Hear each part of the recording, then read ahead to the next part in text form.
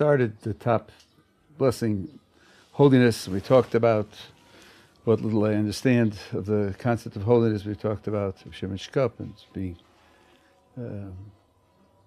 I just want to add one footnote to that discussion. It says here, "You are holy, and your name is holy." Now, that does not mean that the four letters, a yud and a hey, and a vav and a hey, is holy. It's not a sequence of letters. In fact, there's a verse in Deuteronomy where it speaks of fearing your name. And the words, your name there in that verse mean God. They don't mean to be afraid of the four letters. So, name, those of you who was with me when we talked about reincarnation, the idea of name carrying the essence of something. But juxtaposed to you are holy, one has to ask, what's the difference between saying you are holy and your name is holy? Now, the Pri Tzaddik, one of the great Hasidic thinkers, offers an analysis of a name. To me, as a philosopher, very interesting to see that Lahavdil Charles Sanders Peirce, living in America at about the same time, came up with the exact same analysis of the concept of a name. Obviously, neither of them knew the other. And the idea of a name is really a three-part relationship. There is a thing. There is a person who wants to talk about that thing or think about that thing. And the name is a tool that he uses for that talking or thinking. So the idea of a name is three things standing in a relationship. An object, a thinker or a speaker, and the tool, which we call the name, which enables the relationship to be set up. Then roughly, and for the recording, I'm just saying I studied philosophy of language and I taught philosophy of language, so I know the complexities, Kripke's work and Strawson's work and all the others, but I'm not using that now. Roughly, when you talk about a name, you're talking about a person's picture of the thing that he's talking about. What he has in mind when he talks about that thing. Now, that's going to be very different from the thing itself. Always it's missing an infinity of information about the thing that he's talking. And in the case of God, that's for sure true. So I think what's being said here is a double message. Number one, if I make any assertion about God, all I've got to go on is what I understand, or what other people understood and they told me. There's nothing more that you can go on when you talk about anything other than what you have in your mind or what you trust that other people had in their minds. But you must never confuse what you have in your mind with the thing itself. The thing itself always outruns what you have in mind. Even if you're talking about Mount Everest or a dog, there's an infinity of information that you don't have about it that your conception in your mind doesn't capture. All the more so when you're talking about the infinite creator of the universe. So when we talk about holiness, we have to acknowledge that what we go on is our understanding, but we don't limit our assertion to our understanding. What we say is that just as God is beyond, separate, different, divorced from, that holds for my conception of what God is, that also holds for God above and beyond my conception. That is how I would describe the difference between you are holy and your name is holy.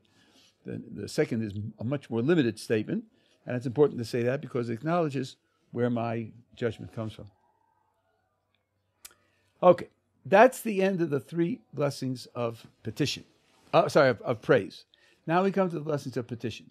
And I've mentioned to you before that the purpose of prayer is petition. That's why you appear before God, to ask for things. That's why you're going in. Praise at the beginning is a way of indicating that I have some grasp of who you are and who I am and how we are related. And it's also a formal thing. You don't just walk in and say, hey, give me X. But the whole purpose of the exercise is to ask God for things. And that needs to be understood. That needs to be thought about before we go into the details of the petitions. Some want to know, surely God knows what I need before I ask. So wouldn't it be just redundant to ask? What can I say to God that he doesn't already know? That's one thing. Another question which is raised in the literature, Sefer Ikrim deals with it in some detail, is this.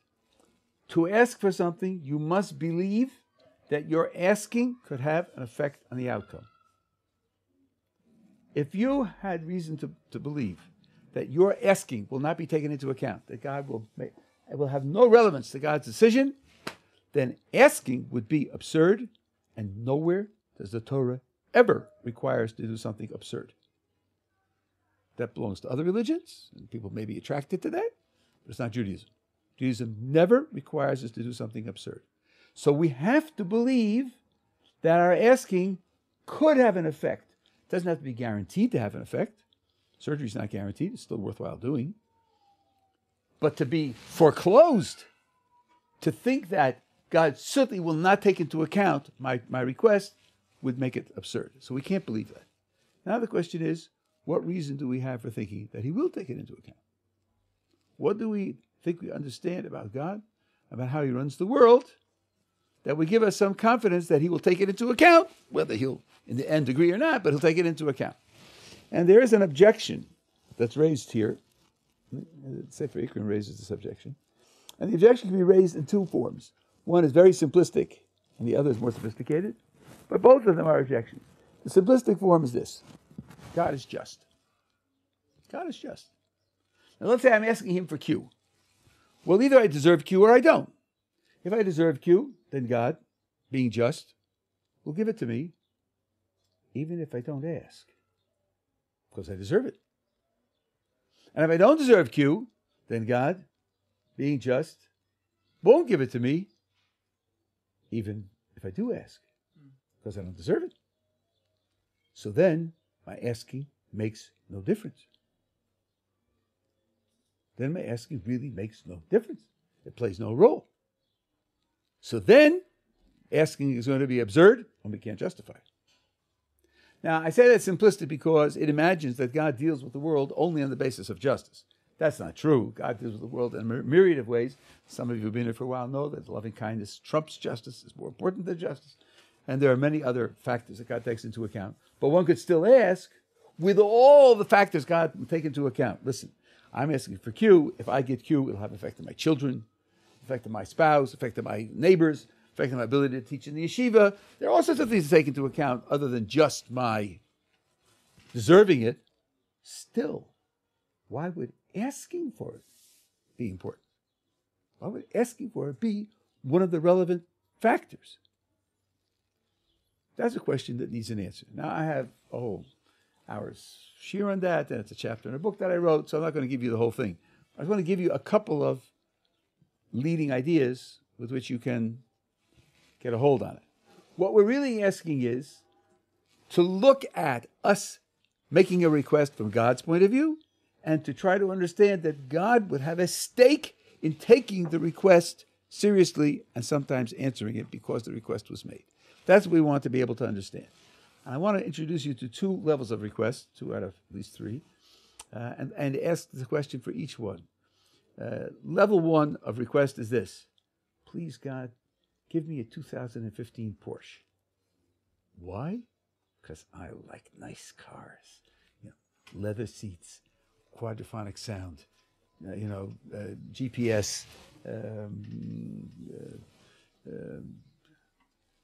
climate control, cruise control, the works. Dear God, give me the car. Why? Because I like nice cars. I'm asking it wholly, selfishly. I want it because I'm going to enjoy it. Is there any spiritual value in a request like that? Is there any reason for God to take that request seriously and to say, at least sometimes, yeah, he asked for it, so I'm going to give it to him, when the request is totally selfish? There is an idea that the Russians who succeed in this world are gaining the reward for what they get in the next world. Yes, but that wouldn't be dependent upon the request. God could say, listen, this person is evil, and I want to pay him off in this world, or pay off even if he doesn't ask. And so the person who asks for it, though, might receive it if it's from his reward for the next world. But not because he asked. If that's why it's being given to him, it'll come to him even if he doesn't ask. Right, but it could be that this specific thing is given to him. He said, "Oh, this is what you want? Okay, so this I'll give you." But then the question is, why would he do that? If the whole purpose is only to pay him off in this world so he won't get a reward in the next world, then there's a certain amount that he has to get. And the choice of the object may be dependent upon what it'll do for his children, what it'll do for the environment, and so forth and so on. Why would his requesting it be a factor that could tip the scales and say, because you asked for this, you get it? If you hadn't asked, you wouldn't get it. But asking for it's an act of evil in and of itself. Say again, I can't hear you. Asking for a car like that Yeah. is an act of evil in and of itself. Oh, and then add to the evil. Maybe, but that I suppose could play a role in it. But I think, yeah. Don't we ask for ourselves so we don't take it for granted? Okay, now you're moving in a different direction. I asked what stake God could have in answering the request. Now, something from God's point of view, you're trying, but I think you're on a stronger ground. After all, there are a lot of people who want 2015 Porsche and don't ask for it. They go out and earn the money, or they steal the money, or they steal a Porsche, or whatever they do. They don't ask for it. A person who asks for it is acknowledging that God exists, and is acknowledging that God is running the world. God has the keys to the warehouse, and he's the one who's going to deliver it. That's not zero in spiritual terms. There are a lot of people who don't even have that. So God may say, listen, this person believes in my existence. He knows that I'm running the world. I want to reinforce that. And from time to time, he'll say yes. So here's where even a totally selfish request of God has some spiritual value. And we can understand God wanting to reinforce that. A much higher level, it's much higher, but I think everyone can aspire to it, is to say, I'm asking God for something because I know it will help me serve him. I'm dedicated to serving him. That's my goal in life. I think that's the most important thing that should be done in the world. But being in bed with a flu, with 102 fever, I can't teach in the yeshiva. I can't participate in the minyan in the synagogue. I can't visit people in the hospital. I find it difficult to deal with my grandchildren who can, be challenging from time to time. And I say to God, please make me healthy so that I can serve you better. If my goal in asking is to be able to serve him, then I think God has an obvious, direct stake in that kind of request and wants to reinforce that kind of request. First of all, it reinforces my identity as a servant of God, and that's something which is spiritually precious. Second of all, if I ask God with that thought in mind, that I'm asking for it in order to be able to serve him, I'm preparing myself psychologically so that when I get it, I'll use it to serve him. So God will have a double interest in answering that kind of request. This is the tip of a larger discussion, but the bottom line here is, in order for making a petition not to be futile, I've got to be able to believe that it is something that God values, takes into account, and sometimes could tip the scales, and we now have positive reason for thinking that. Okay? But the practical impact here is when you're in this section of the Shemoneh Esrei and you're making requests, you have to imagine at any moment that the malach, the angel who's the intermediary in this communication, stops you and says, hey, you asked for Q, why do you want that? And to have an answer ready. Why you want it. Be able to say, I want it because I need it, be able to serve you in this way. Okay, now let's start to look at the particular requests. First one is titled. The English words here are just hopeless because the Hebrew concepts are deep and they're partly treated in the Kabbalah and in the deep philosophical works. And I should just tell you, all dictionaries have mistakes. All dictionaries have lots of mistakes. So if you find that an English translation isn't very faithful to the original, the translator is facing an impossible task. He's got to translate a Hebrew word, a technical, deep Hebrew word with one or two word phrase. You can't write a whole page for each word. This is a siddur. People have to pray out of this siddur. And if I offer suggestions that aren't on the page, not by way of criticizing the translator, just he's doing something that's impossible to do in any great depth. Now here, you graciously endow, that's pretty good, man with wisdom we'll see about that. Teach man insight into a frail mortal. That's good for the connotation of the word in Hebrew. And thou hast graciously from yourself, we'll have to work on that, from yourself with wisdom, insight, and discernment. Blessed are you, Hashem, giver of wisdom. So, the Hebrew words here are Deya, Bina, V'Haskel. There's another word which other texts, the Sephardi texts and some of the Hasidic texts use, and that's Chochmah. These are all terms from the Kabbalah. Let's take them apart one by one. I'm going to put in Chochmah because it's the top of a certain chain. Chochmah, in one use, is where you have an insight, you can see where the solution to the problem is, you can see where you have to go to get it, and your experience can teach you that when you have that flash, you've really got it.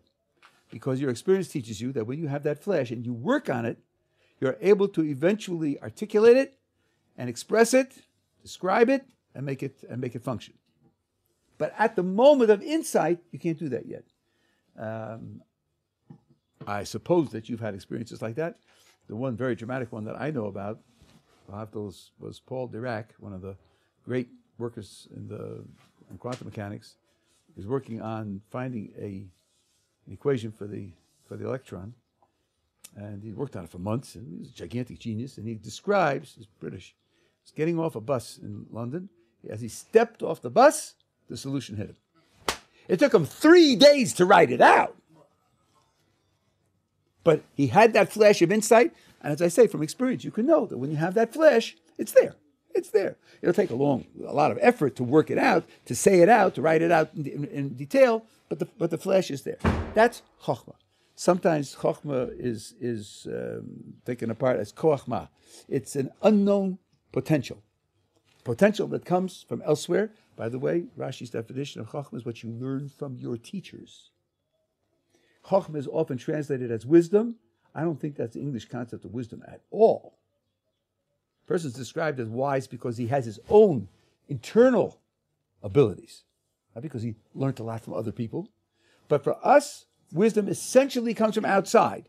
And whether it comes from your teachers, as Rashi says, or whether it comes from a divine inspiration, where God plants an idea in your mind, but anyone who experiences it knows he didn't make it. You know, you have this in iconography. You have the light bulb that goes off, right? What do we say in English? The thought hit me. That's very expressive. Hit me means it's something outside of me that acts on me. Not that I built it, created it, formed it, cooked it up. No, it hit me. That's the way you experience it. Again, the Greeks talked about creative people having a muse. A muse is some kind of semi-divine agent, and it delivers music or art or poetry into your mind, and then you just unravel it. That's the way it's experienced. That's Chochmah. Chochmah is that as yet unformed insight. Bina, the word Bina comes from the word Bain. Bain means between.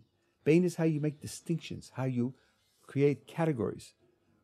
All speech is dependent upon words, which have definitions and cut reality into pieces and set up relationships between separate entities.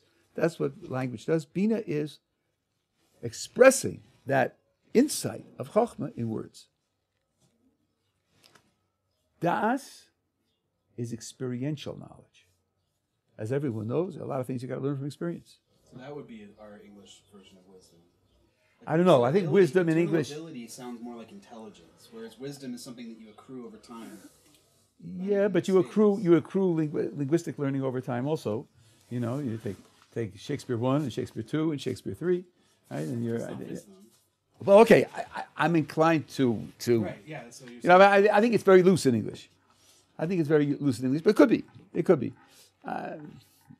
People who think up strategies. Like older people are wise because they've seen a lot of things. It's like the it could be, but you know. And they know better. They know better than the younger. I mean, I think you couldn't force it by just reflecting on how it's used. But I'm not fighting with it. I don't mind. I'm interested in das. I'm not interested in the word wisdom. I'm interested in the word das. So das is what it comes from. It comes from learning. It comes from experience. Experience. Things that you learn from experience. Now, there are two things to be said here. For example, as people know, it speaks about Adam knowing Chava, right? And that's sexual relations, right? So that's obviously an experience. There are things you learn from experience, but very often your ability to learn from experience depends upon your abstract knowledge. If you didn't have that abstract knowledge, you wouldn't be able to learn from experience. Imagine watching a chess game. If you don't know the rules, if you didn't learn the rules, which are expressed in words, then watching the board move pieces on the board would be meaningless to you. Very often the two go hand in hand. That you are not able to learn from the experience unless you have some abstract knowledge that you bring to understanding what's going on in front of you. But the experience becomes indispensable. You can't express what it's like to go swimming in words. You can't express what the sound of the violin is like in words. There are many things that can only be learned from experience. So now what do we have? A flash of intellectual insight that's before words, the use of words to express it in terminology which can be transmitted to others. And by the way, the Jewish sources say that that original insight can't be wholly expressed in words. That original insight can spin off more and more verbal formulations as time goes on. It can't be wholly expressed in words. It's too rich to be wholly expressed in words. Experiential knowledge comes from a different aspect of life altogether. Haskell, which is the final word that you have here, is the ability to take your knowledge and your understanding and put it into practically effective action. Even people who have learned a great deal from experience may not have the ability to put something into practically effective action. Take, for example, observing people and reading their psychological state. There are some people who are whizzes at this, and there are some people who are very, very poor at this. Typically divided between female and male. That's the normal division. But from the fact that someone is exquisitely sensitive to another person's psychological state doesn't mean that person automatically knows what to do to help that person. That's a separate understanding, a separate ability. That's Haskell. So now, in this blessing, we are asking God for these qualities, help in applying these qualities, the results of these qualities. That's what this is addressed to. Now, in this blessing, in the Ashkenazi version, was what we are looking at, it's very interesting that the words don't appear at the same number of times. Das appears 3 times. Bina twice. And Das and Dea I'm taking to be the same, and Haskell once. That's not trivial. The number of occurrences is very important, and the heavy emphasis here is on Das. Why that is exactly, I don't know. If it had been 3 times Bina and twice Das or once Das, one could make up explanations, but the heavy emphasis here is on Das. What's the difference between Da and Dea? I think it's poetical. It's not. It's the same. It's the same quality. So Bina is the knowledge that somebody taught you in language, and then that is the experience knowledge, and that gives you the insight? No. It goes the other way. The insight starts first at the top. The insight is at the top. And that, the way I describe it, is something that comes from God. And it's a flash of insight which doesn't yet have words. You can't explain it to anybody. Can't communicate it to anybody. Can't write it down yet. You sort of see the way forward. Then you work on it to articulate it in your own mind. You try it here, you try it there, try it everywhere. For example, sometimes people are searching for words. I wish I could describe to you how I feel, but I don't know. I can't tell you how I feel because I've got the right words. And then after a while I say, I know. I'm anxious. That's what it is. I'm not afraid, not worried, I'm not depressed. I'm anxious. So you found the word. There was a reality there, and you didn't have the word yet to describe that reality. You're looking at a flower. You're looking at a statue. Talking to somebody on the phones. What is it like? What is it like? I don't know what to say. You walk around, you think, you say, yeah, it's... What is that called? That's called... That's like Chochmah.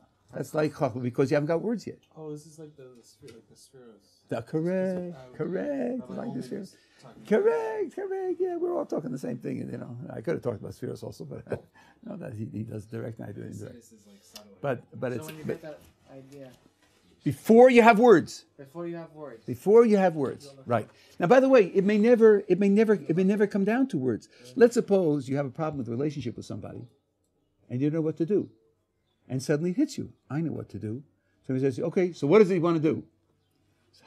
I know how to do it. I've done it before in other cases, but I don't know what to tell you. 30% discipline and 20% pure love and 14% encouragement. And I don't care. I just know what to do. Why can't you tell them based on your experience? Because you may not have the words to tell them. So you have to like incubate it in email. When a chess master looks at a board and then he moves his knight. Why did you move the knight? Because I'm going to win. That's why. How do you know you're going to win? I've done this before.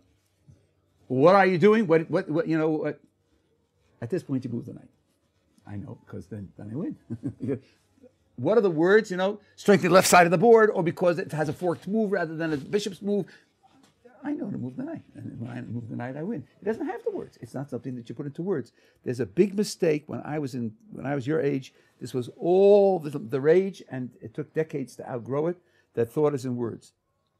Only a minority of thought is in words. A great deal of thought is not in words.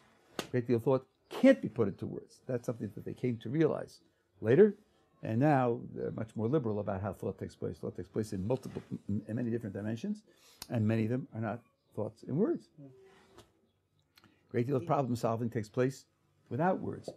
Do you ever do mathematics? I mean, I know this sounds like a nightmare. If you ever do mathematics, one of the things you have to do is prove theorems. That was a math major. You're a math major. Okay, so when you're looking... I never explain how I prove it. Something happens and I figure it out, but I can't ever tell anybody how I did it. Exactly. And Kurt Gödel said in principle it would be impossible to spell it out. That's Gödel's theorem. I teach classes on problem solving, but even those are just skirting at the surface. All you do is you solve the problems, and the gifted ones say, "Oh, that's how you do it," and then they do it, right? And the rest of them just don't get it, right? Because it can't be.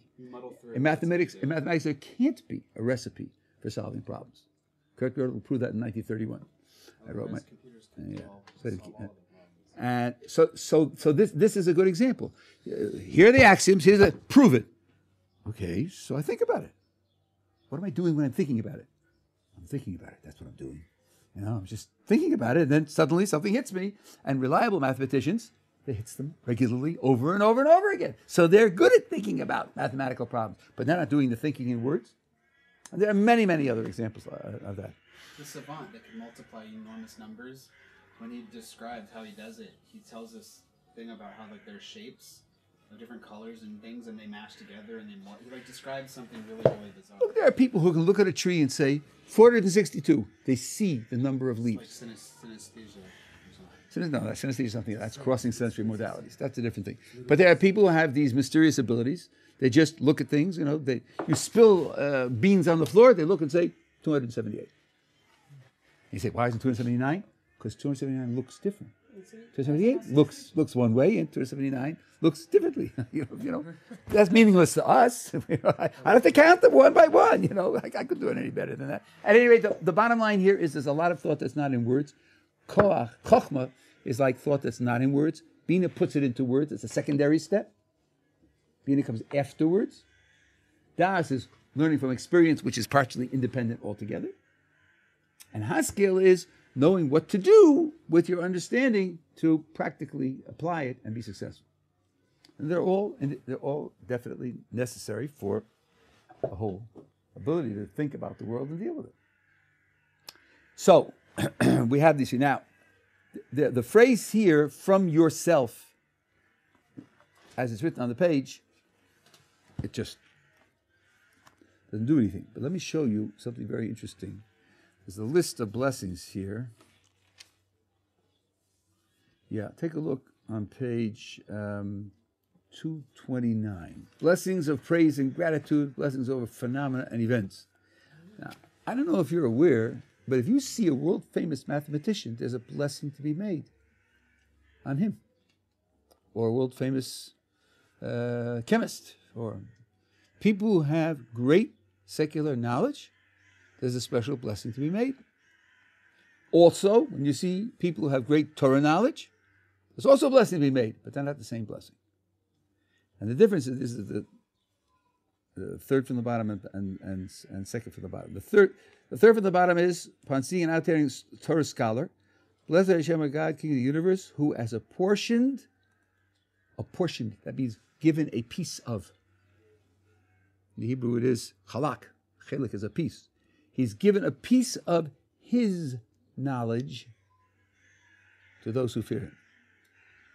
By the way, the reason a person is a great Torah scholar is because God gave him Torah knowledge. And he gave him Torah knowledge because he fears him. That's why he's a great Torah scholar. Notice there's nothing here about brains, nothing here about what we call zitzfleisch, ability to sit and concentrate. Great Torah knowledge is a divine gift. Okay. What do you say when you see a mathematician or a historian or somebody like that? Blessed are who has given of his knowledge to human beings. Flesh and blood. Sorry, say again? Flesh and, the Hebrew says to flesh and blood. Yeah, it says to flesh and blood in Hebrew. It was all done. Okay. I mean, that's not what I want to focus on. But notice the difference in the verb. Here it's given. The other is apportioned. A piece of his knowledge. The first is there's something that God has, and the person gets a piece of what God has. God has, meaning it qualifies him. The second is there's an Otsar. There's a treasury house. And in the treasury house, God has lots of things. And one of the things is knowledge.